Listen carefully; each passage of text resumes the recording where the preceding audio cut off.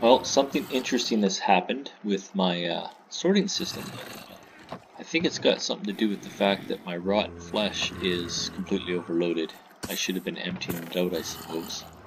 But I started collecting items in this bin that is not gunpowder. And this one as well. That's actually not supposed to happen. You can see here I'm getting items that don't belong. So what I've done is I tunneled in behind where I had it all sealed off to see what's going on. And sure enough, well, I don't have this covered now. So what happened is the dropper's actually just tossing stuff everywhere. I went back too far. That's the dropper here. I can actually cover that in. That'll help force some of these items down into the proper trough. So they slide along. I got to position it out away to where I start my chest. So this is the first chest, and this is supposed to be the hopper that seals items from the type of item.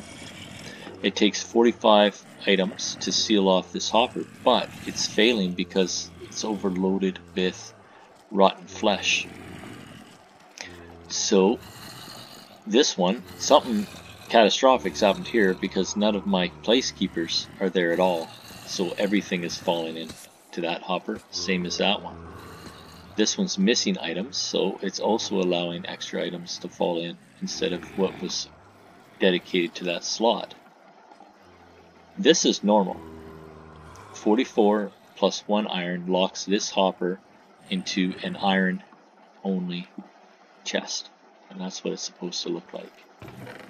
And anytime iron slides by, it'll grab it out of there. So I got to do some repairs on that. Shouldn't take too long. I'll have to reestablish. I'm still not at level 33. I was trying to level up to join my bows together when I noticed what was going on with my hopper system. So I'm going to spend some time today fixing that. Okay, so I think I got it figured out. The problem with my chest system. I'm pretty sure it was because of that rotten flesh chest in front being completely overloaded. It backfilled. You can hear the dropper just a giving her right now, spreading these drops. I'm not sure what it would be spreading.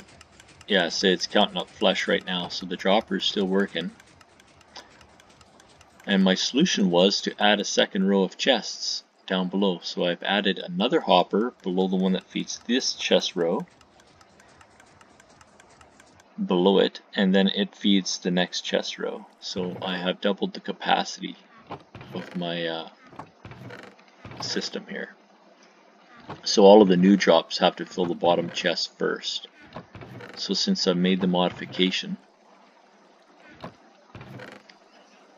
oh, that isn't right. This is not looking good right here. There's a potato at the bottom, but a cobblestone as well. And I have to keep an eye on that. I use these cobblestone slabs as my keepers on the sorting hopper. I just probably haven't had a chicken yet to drop, so, or a carrot. I'm still getting overflow though. So this has me wondering, the next time I design this system, what I'm going to do is, when I'm killing that many zombies at one time, there's so many rotten flesh coming by that the hopper can only accept one at a time. And the other ones just float past, and of course they're ignored by all of these, and it ends up in the overflow bin. So what I think I'll do the next time I do a sorting system is I'm going to double up on the ones that I know produce a lot. And you can get multiples in rotten flesh for sure. If there's lots of creepers up there, I'll get multiples in gunpowder and bones. So these first four, basically, the ones that are the primary drops of these creatures, the skeletons drop bones and arrows, creepers will drop the gunpowder, and zombies drop rotten flesh, and then some of the other minor items. So what I'm going to do is I'm going to put 2 in a row.